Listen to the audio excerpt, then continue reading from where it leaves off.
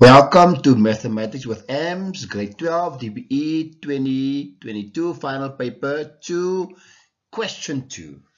Don't forget to give me a huge like and to subscribe. Subscription is free.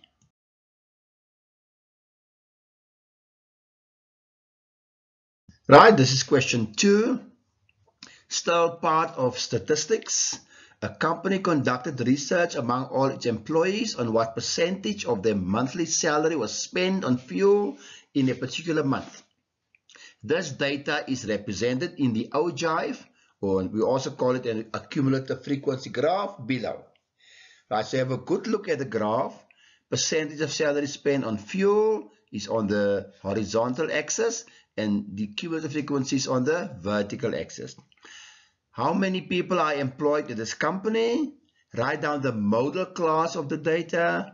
How many employees spent more than 22.5% of their monthly salary on fuel? An employee spends 2,400 Rand of his salary on fuel in that particular month. Determine the monthly salary of this employee if he spends 7% of his salary on fuel. The monthly salary of these employees remains constant, and the number of liters of fuel used in each month also remains constant. If the fuel price increased from 21.43 Rand per liter to 22.79 Rand per liter at the beginning of next month, how will the above ogive change? So 2.1, how many people are employed in this company? Of course, you go to the highest point on the cumulative frequency, which of course is opposite, 60. So 60 people employed. 2.2, write down the modal class of the data. Modal class, of course, is where you get the highest frequency. And it's very clear on the graph, it is between 20 and 25.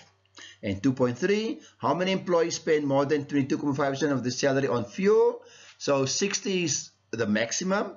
And if you go on your horizontal axis and go to 22.5, move up and across, and you'll get 34.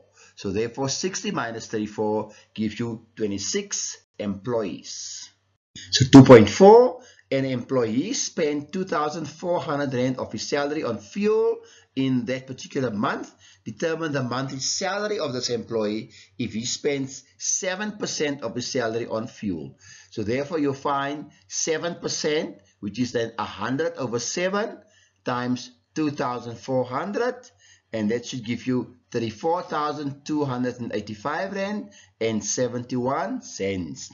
2.5, the monthly salary of these employees remains constant, and the number of liters of fuel used in each month also remains constant.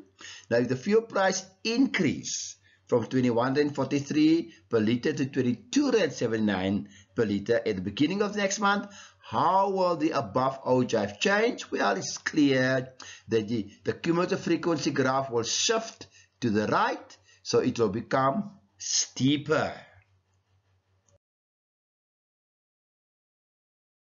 This is Mathematics with AMS, Ahmed Suleiman. Please give me a huge like and don't forget to subscribe. Remember, subscription is free.